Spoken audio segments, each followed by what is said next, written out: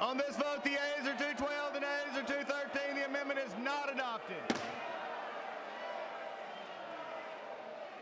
Clerk will read. Mr. Ryan, our speaker, has told us if people were in the well, that the vote would be held open. I was standing in the well. No one came, or no one had the courage to come into the well to change their vote. But notwithstanding that, the vote kept changing.